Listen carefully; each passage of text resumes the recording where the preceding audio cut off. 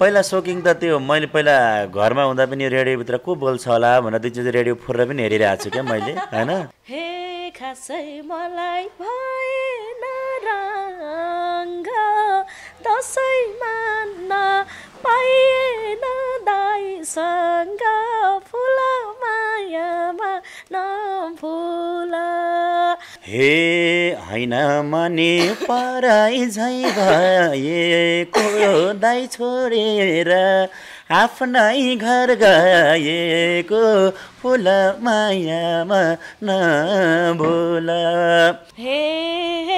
अघिल्लो दिन सँगै थियौँ छुटेर गए राति 3 बजे उठेर फुल मायामा नभुल। मेरै साथमा सँगसँगै लान्थे म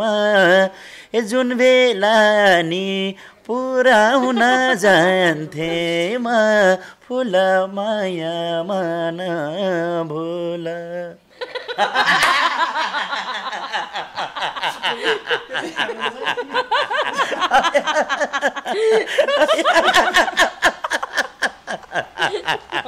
कडा दिनु हो के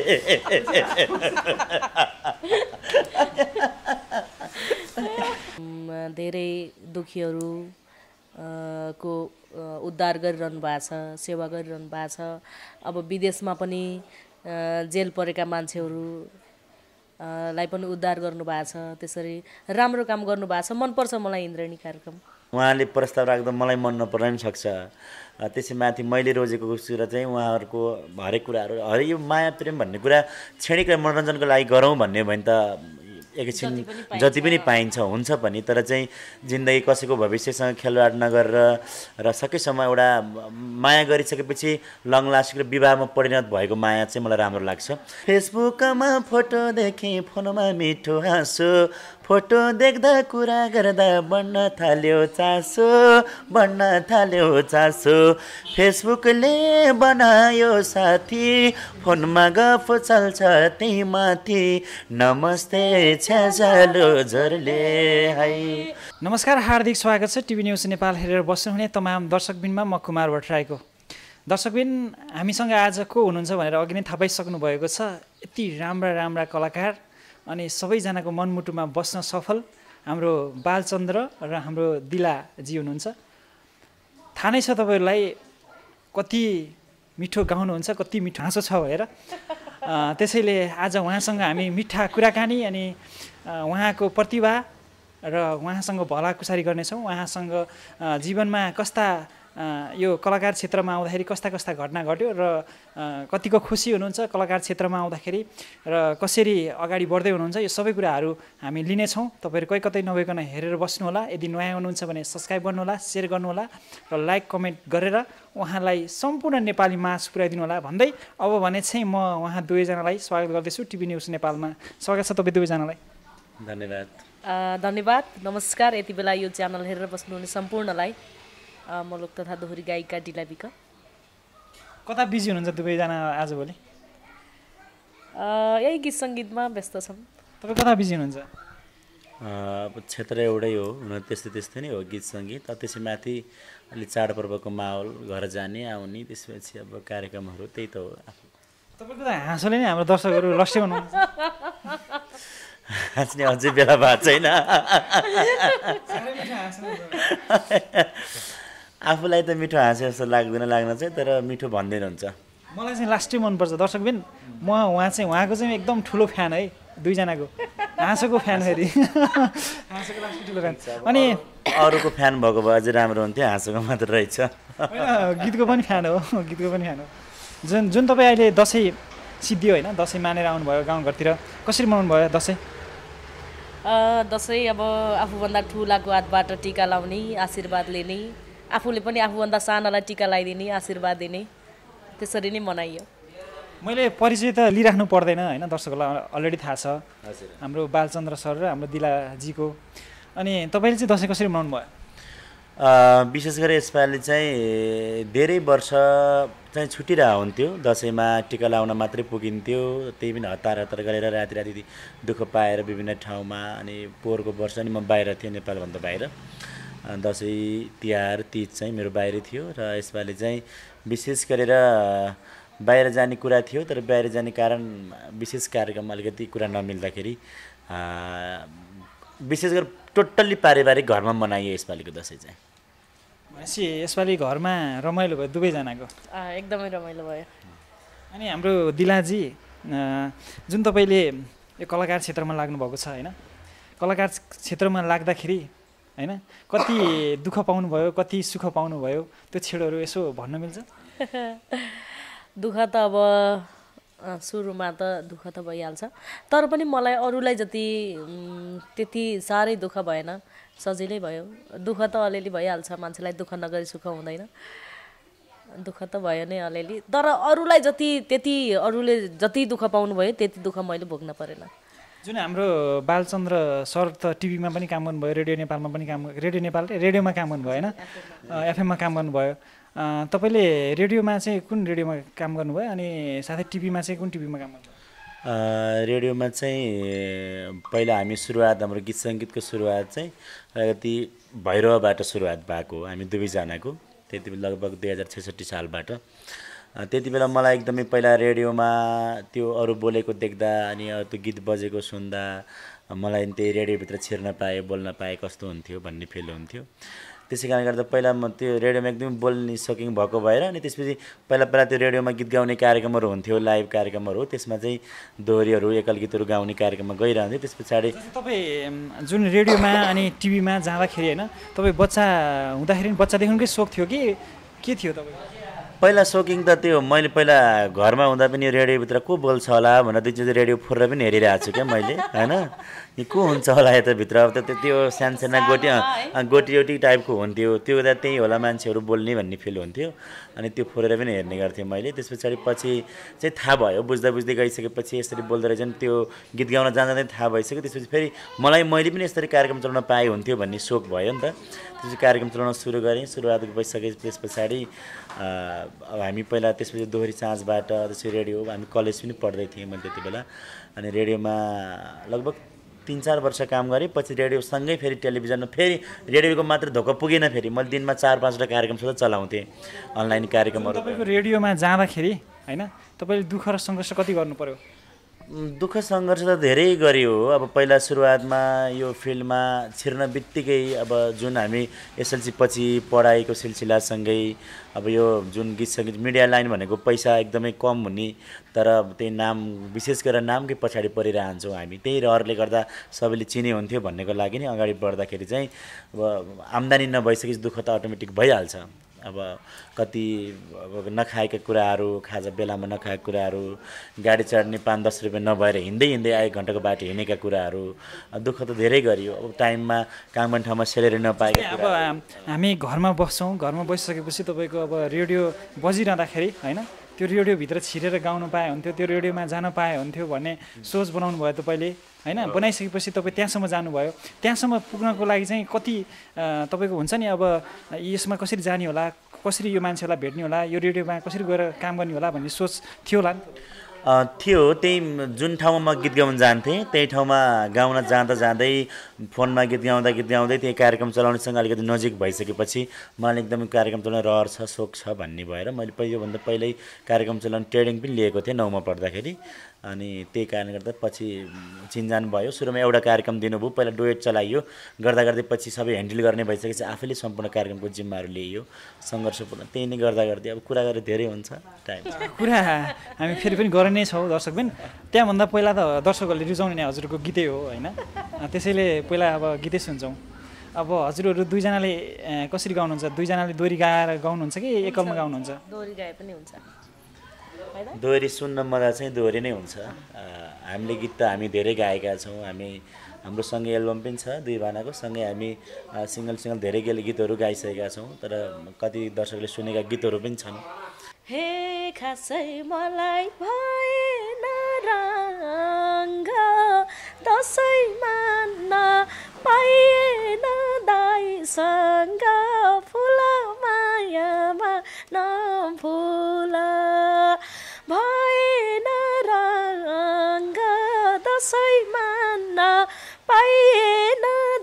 तिमीसँग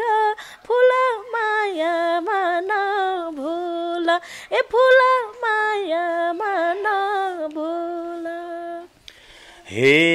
हैन मने पराई झै गएको दाइ छोडेर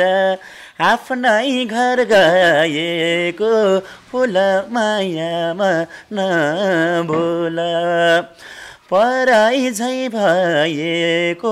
दाइ छोडेर आफ्नो घर गएको फुल मायामा नभुल ए फुल मायामा नभुल हे फर्केको हुँ गाउँबाट आजै जानै पर्ने बाध्यता थियो दाजै फुल मायामा नभुल गाउँबाट आजै जानै पर्ने बाध्यता थियो दाजै फुल मायामा नभुल ए फुल मायामा नभुल हे बोले जस्तो लाथेन रुखो गए पनि भनिनौ मन दुःख फुल मायामा नभुल लाथेन रुखो गए पनि भनिनौ मन दुःख फुल मायामा नभुल ए फुल मायामा नभुल हे अघिल्लो दिन सँगै थियौँ छुटेर गए राति 3 बजे उठेर फुल मायामा नभुल सँगै थियौँ छुटेर गए राति 3 बजे उठेर फुल मायामा नभुल ए फुल मायामा नभुल हे मेरै साथमा सँगसँगै लान्थे म ए जुन बेला नि पुराउन जान्थे म फुल मायामा नभुल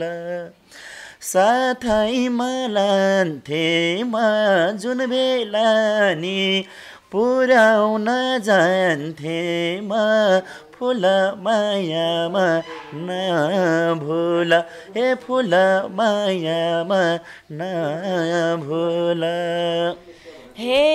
गए दाजु जान्छु नभनेर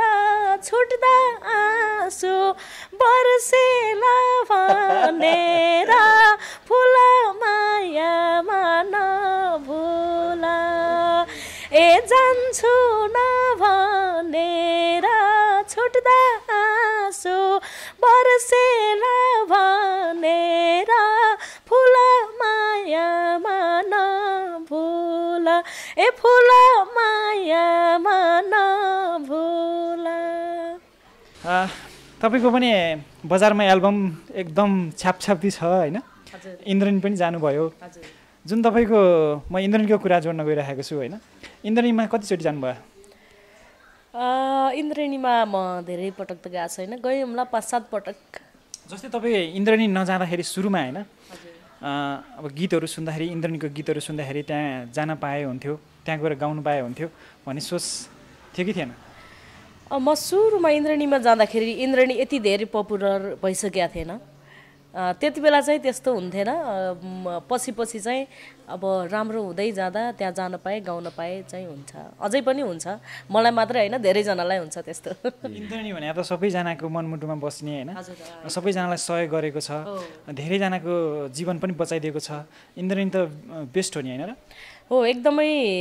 मनपर्छ मलाई इन्द्रणी कार्यक्रम किनभने अब धेरै दुखीहरू को उद्धार गरिरहनु भएको छ सेवा गरिरहनु भएको छ अब विदेशमा पनि जेल परेका मान्छेहरू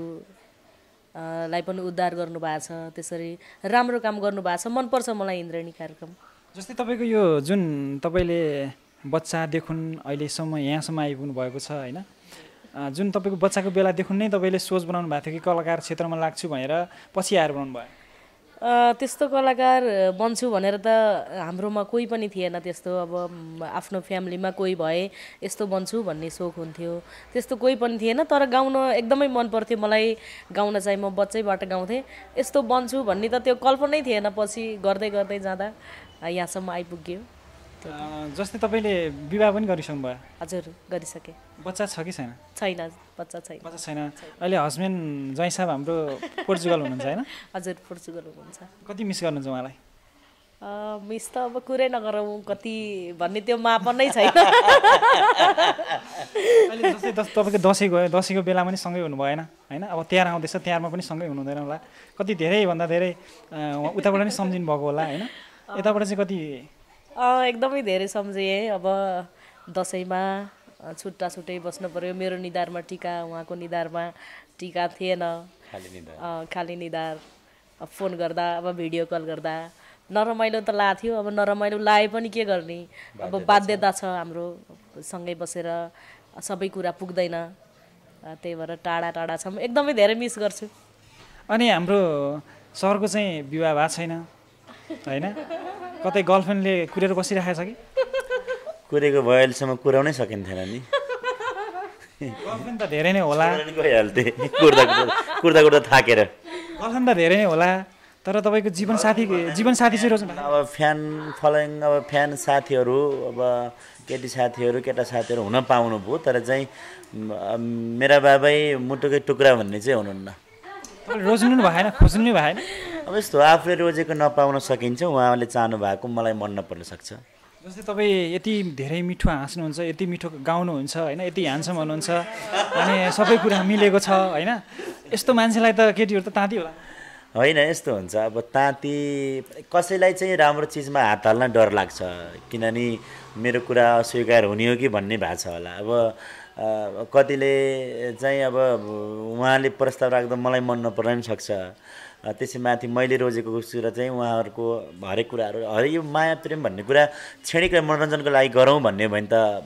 एकैछिन जति पनि पाइन्छ हुन्छ पनि। तर चाहिँ जिन्दगी कसैको भविष्यसँग खेलवाड नगरेर र सकेसम्म एउटा माया गरिसकेपछि लङ लास्टिङ र विवाहमा परिणत भएको माया चाहिँ मलाई राम्रो लाग्छ। त्यसै कारणले गर्दाखेरि त्यतिसम्म विवाह गर्न लायक माया प्रेम चाहिँ बसेको छैन। सकेसम्म प्रतीक्षामा छु, सकेसम्म लभ गरेर बिहे गर्न पाएँ, दुईजना बुझेको भइन्थ्यो होला भन्ने चाहिँ लागेको छ। केही उपाय लागेन भने मागेर बाबुमम्मीले जस्तो बिहे गर्ने त्यही बाजा बजाएर बिहे गर्ने हो।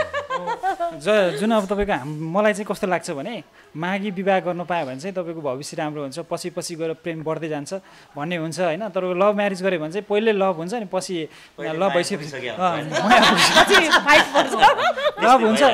लभ हुन्छ अनि त्यसपछि विवाह हुन्छ, विवाह भइसकेपछि चाहिँ डिभोर्स हुन्छ, हो कि नै? प्रायः त्यस्तो भइरहेछ। त्यसैमाथि नै हामी कलाकार क्षेत्रमा लागिसकेर अलिकति सोचेर विचार गरेर आफूलाई बुझ्ने, विश्वास गर्ने, आफ्नो पेसा हरेक कुराहरूलाई चाहिँ अब बहिनीसँगै म कुराकानी गरिरहेको छु। हामी जति बेला नि सँगै भइरहेको हुन्छौँ, किनभने हाम्रो कुरालाई पनि हामी दुई भनालाई पनि शङ्का गर्ने भयो भने त राम्रो हुँदैन नि त। दुईजनाको जस्तै दुई बहिनी भन्नुभयो होइन, त्यो भन्दाखेरि तपाईँलाई दुईजनालाई कसरी चिन्न सकिन्छ? हामी त आफ्नो दाजु बहिनीको माया यति धेरै छ कि होइन? मैले धेरैवटा इन्टरभ्यूमा पनि हेरिसकेको थिएँ, धेरै ठाउँमा पनि तपाईँको गाउने क्रममा पनि हेरिसकेको थिएँ होइन? यति ठुलो माया छ कि होइन? यो कसरी भयो? यो सम्भावना चाहिँ कसरी भयो यसरी माया बस्नको लागि? यस्तो हुन्छ। माया त पहिला सम्बन्ध जोडेर मात्रै माया भएको हो, पहिला माया भएर सम्बन्ध जोड्या होइन नि त। तपाईहरु दुईजना एउटै बाबा मम्मीको बच्चा त होइन? एउटै पेटको नभए पनि, तर यो यस्तो हुँदो रहेछ कि रगतभन्दा भावनात्मक नाता एकदम नजिक हुँदो रहेछ, त्यति धेरै माया लाग्दो रहेछ।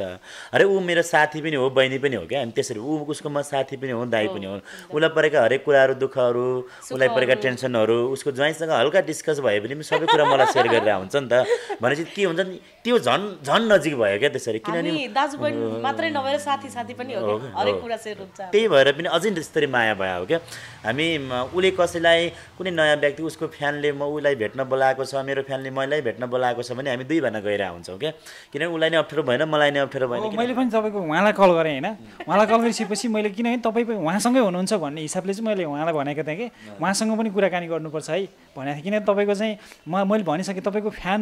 यति ठुलो फ्यान हो कि म होइन तपाईँको हाँस हो त्यो अनुसार फेरि गीत होइन लास्टै मनपर्छ क्या मलाई चाहिँ साँच्चै भने म चाहिँ फेरि केटी भइरहेको तपाईँसँग बिहे पनि गर्छु आज पनि चलन आँट छ के अरे हाट्ने भने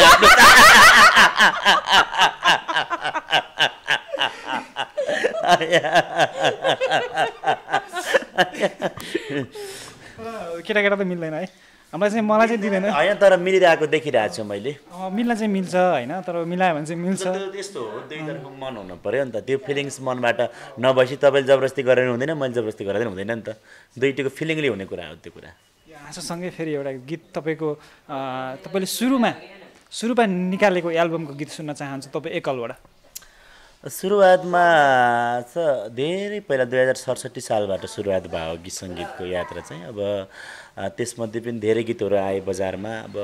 प्रायः सुन्ने टाइपको गीतहरू पनि आए र पछि नाच्ने चाबो गीतहरू पनि आए र विशेष गरेर दर्शकहरूले मन पराइदिनु भएको गीत सुनाउँदा उचित होला जस्तो लाग्छ मलाई होइन त्यही भएर म एउटा चाहिँ विशेष गरेर मलाई एउटा कलाकार हुने क्षेत्रमा के एउटा थपिदिएको गीत राधिका हमाल अनि मैले गाएको गीत त्यहाँको लागि सुनाउन चाहन्छु हे फेसबुकमा फोटो देखेँ फोनमा मिठो हाँसो फेसबुकमा फोटो देखेँ फोनमा मिठो हाँसो फोटो देख्दा कुरा गर्दा बढ्न थाल्यो चासो फेसबुकले बनायो साथी फोनमा गफ चल्छ त्यही माथि नमस्ते छ्याजालो झरले है तिमी आऊ धनगढीबाट म आउँछु काठमाडौँबाट भेटौँला बुटोलमा ओर्ले है भेटौँला बुटोलमा ओर्ले है थ्याङ्क यू सो मच यो गीत त मैले 73 साल कि 74 सालतिर सुने जस्तो लाग्यो 73 भन्दा 2071 सालमा निस्क्यो हो म बाहिर थिएँ त्यतिखेर होइन यो गीत यति चर्चामा थियो कि तपाईँको मैले विदेशमा सुनेको थिएँ तर कुन चाहिँ गाएको भनेर थाहा थिएन ठ्याक्कै आज चाहिँ प्रत्यक्ष रूपमा कुरा आज पत्ता लगाउनु भयो ओ माई गॉड भनेपछि तपाईँलाई सरप्राइज भइछ ठिक छ तपाईँको अब वाट्सएप ग्रुप थियो क्या त्यतिखेर होइन तपाईँको अब धेरैजनाले मैले चाहिँ त्यतिखेर वाट्सएप ग्रुपमा पनि नेपाली साङ्गीतिक कुशल भनेर तपाईँको कार्यक्रम प्रस्तुताको रूपमा चाहिँ मैले चलाउँथेँ त्यतिखेर तपाईँको यो गीत एकदमै आएको थियो कि त्यतिखेर सुनेको गीत हो यो तर धेरै राम्रो छ अनि तपाईँको चाहिँ अब के छ त विचार के विचार सोध्नु भयो गीत गाउने विचार सोध्नु भएको अरू केही सोध्नु भयो म चाहिँ एकदम धेरै नै एक्साइटेड भइरहेको छु कि अहिले चाहिँ तपाईँ दुईजनासँग कुरा गर्न पाउँदा तपाईँको पनि अब फेरि पनि एउटा एकलमा एउटा गीत सुन्न चाहन्छु म फेरि हुन्छ मैले सबभन्दा सुरुमा यो सङ्गीत क्षेत्रमा लाग्ने बेलामा एउटा गीत गाएको थिएँ त्यो गीत गाउँछु नरेश खातीको लय शब्द त्यसै गरी मेक्सम खातीले मैले गाएका थियौँ त्यही गीत सुनाउँछु उल्टो देख्छु बगेको खोला नि पागल प्रेमी भएर होला नि आँखाभरि तिम्रै चित्र छ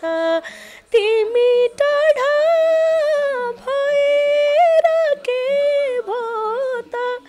सम्झना त मुटुभित्र छ तिमी टाढा भएर के भो त सम्झना त मुटुभित्र छ पक्कै पनि हाम्रो ज्वाइँ साहबलाई विचार गर्नुहोस् है तपाईँको जुन सम्झना जस्तै तपाईँको होइन यो कलाकार क्षेत्रमा छिर्नु भयो नि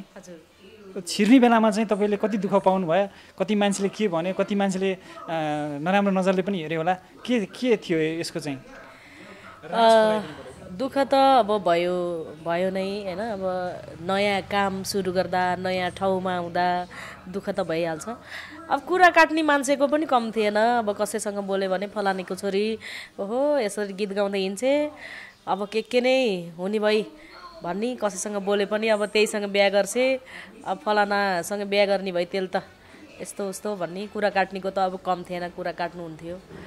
तर पनि जस्तै तपाईँको अब कलाकार क्षेत्रमा छिर्ने बेलामा चाहिँ कतिको गाह्रो भयो जुन तपाईँको कलाकार क्षेत्रमा छिर्ने बेलामा अब जस्तै हुन्छ नि त मान्छेहरूले म तँलाई यस्तो गरिदिन्छु उस्तो गरिदिन्छु के भन्छ अरे म तँलाई यसरी कलाकार बनाइदिन्छु भन्ने मान्छे थिएन त्यस्तो त हुनुहुन्थेन किनभने म दोहोरी प्रतिष्ठान नेपाल शाखा थियो त्यसबाट अगाडि आएको भएर मलाई त्यति भएन किनभने दाइहरू हुनुहुन्थ्यो मलाई माया गर्ने रामबुढा अनि त्यसै गरी चन्द्र बिक दाइहरू हुनुहुन्थ्यो 2 जना चन्द्र स्क्वायर उहाँहरू हुनुहुन्थ्यो टिकाराम चपाई अनि त्यसपछि यज्ञ गुरुङ दाइहरू हुनुहुन्थ्यो उहाँहरूले एकदमै माया गर्नुहुन्थ्यो म सानो थिएँ त्यति बेलामा गाउन म भर्खरै सुरु गर्दाखेरि सानो थिएँ अनि त्यति बेला पनि मैले एकदमै मिठो गीत गाउँथेँ के अहिले बरु त्यति मिठो दोहोरी गाउन म त्यति बेलामा त्यति मिठो दोहोरी गाउँथेँ किनभने त्यति बेलामा मलाई डर थिएन कसैको लाज थिएन ओहो यस्तो बिग्रियो भने कसैले केही भन्छ कि भन्ने थिएन नि त एकदमै ढुक्क थियो त्यही भएर अझै मिठो गाउँथेँ तर मैले आजकल त्यति मिठो गाउँदैन त्यही भएर पनि सबैले माया गर्नुहुन्थ्यो त्यति साह्रो गाह्रो भएन तर कुरा काट्नेको चाहिँ कम थिएन कुरा काट्ने त अब जहाँ पनि भइहाल्छ अलिकति राम्रो काम गर्न थालेपछि होइन नराम्रो काम गरे पनि कुरा काट्छन् राम्रो काम गरे पनि कुरा काट्छन् हाम्रो समाज नेपाली समाजै यस्तै छ होइन त्यस्तोलाई चाहिँ पन्छाएर हामी अगाडि बढ्नुपर्छ होइन बढ्यो भने अवश्य नै हामी सफल पुगिहाल्छौँ तपाईँहरू त अहिले माथि पुगिसक्नु भयो सफल भइसक्यो अब उहाँ तपाईँलाई त कसैले कुरा काटेर कसैले खुट्टा ताने पनि प्रब्लम भएन होइन अब त समस्या भएन अनि हाम्रो सर अब 2 जनाको एउटा दोरी जाओस् फेरि दोरी जाओस् त हे भनम भने तिम्रो मन रोला ए बहिनी भन्दा दाइ अलि कम होला तिम्रो साथमा रातो पछ्यौरी अनि तातो पछ्यौरी मलाई चाहिँ सोहावाले हानेको खै त माया गर्न जानेको मलाई चाहिँ सोहावाले हानेको खै त माया गर्न जानेको हे तिमी छौरा यो ठाउँमा टिक्या हो बहिनीले नि दाइबाटै सिक्या हो तिम्रो साथमा रातो पछ्यौरी ए रातो पछ्यौरी अनि तातो पछ्यौरी मलाई चाहिँ सोहावाले हानेको खै त माया गर्न जानेको मलाई चाहिँ सोहावाले हानेको खै त माया गर्न जानेको दर्शकबिन तपाईँले हेरिरहनु भएको छ भन्ने पुरा आशा राखेको छु हेरिरहनु होला र फुल भिडियो हेर्नु होला के कस्तो लाग्छ जस्ताको तस्तै कमेन्ट बक्समा गएर कमेन्ट गर्नु होला र हाम्रो यति राम्रा कलाकार यति राम्रा भएर आएका छन् अनि सबैजनाको मनमुटुमा बस्न सफल कलाकारहरू हुनुहुन्छ त्यसैले फुल भिडियो हेरिसकेपछि के कस्तो लाग्छ जस्ताको तस्तै कमेन्ट गर्नु होला हाम्रो बालचन्द्र सरलाई के भन्नुहुन्छ र हाम्रो दिला बिकालाई के भन्नुहुन्छ र टिभी न्युज नेपाललाई के भन्नुहुन्छ जस्ताको तस्तै कमेन्ट बक्समा गएर कमेन्ट गर्नु होला दर्शकबिन र हाम्रो यहाँ टिभी न्युज नेपालमा रहनुहुने सम्पूर्ण दर्शक अनि हजुरहरूको फ्यानहरू होइन अनि त्यस्तै गरेर हजुरहरू सबैजना के अरे हजुरहरू उहाँहरूको मनमुटुमा बस्नुभएको छ उहाँहरूलाई के भन्नुहुन्छ हामीले गरेका कामहरू हामीले अब हरेक कुराहरू लाइभ दोहोरीदेखि लिएर हाम्रा गीत सङ्गीत र एल्बमहरू जति बजारमा निस्किरहेका छन् माया गरिदिनुहोस् र कोही बेला तलमाथि गल्ती भए पनि हामी पनि एउटा सिक्दै गरेका छौँ हामी कहिले पनि मान्छे सङ्गीत त्यो शिक्षाबाट कहिले पनि भरिपूर्ण हुँदैन हामी एउटा सङ्घर्ष क्रममै छौँ सिक्दैछौँ त्यसै कारणले गर्दा केही तलमाथि गल्ती हुन्छ भने पनि तपाईँहरूकै सल्लाह सुझावले अगाडि बढ्ने हो सल्लाह सुझाव दिनु होला कसरी अगाडि बढ्दा ठिक हुन्छ र केही गल्ती भए माफी पनि गरिदिनु होला अब आउने गीत सङ्गीतहरू पनि यहाँले हेरिदिनु होला माया गरिदिनु होला र तपाईँको यो हामीलाई अहिले कुराकानी गरिरहेको च्यानललाई पनि तपाईँले लाइक कमेन्ट सेयर सब्सक्राइब गरिदिनु होला र एकदमै अत्याधिक माया गरिदिनु होला होइन त्यही नै भन्न चाहन्छु तपाईँ चाहिँ के भन्न चाहनुहुन्छ टिभी न्युज नेपाललाई धेरै धेरै धन्यवाद यो टिभी न्युज नेपाललाई त्यसै गरी दर्शकहरूलाई पनि दाइले भनेको जस्तै हो अब जति माया गर्नु भएको छ यो मायालाई नघटाइदिनु होला यो मायालाई निरन्तरता दिइरहनु होला हाम्रो हरेक गीत सङ्गीतहरू लाइभ दोहोरी लगायत एल्बमका गीतहरूलाई पनि माया गर्नु भएको छ यस्तै गरी अब आउने दिनमा पनि यहाँहरूको माया साथ सपोर्टको अपेक्षा गर्छु यति नै हो धन्यवाद हस् तपाईँ दुवैजनालाई धेरै धेरै धन्यवाद समय दिनुभयो thank you so much thank you धेरै धेरै धन्यवाद हस् धन्यवाद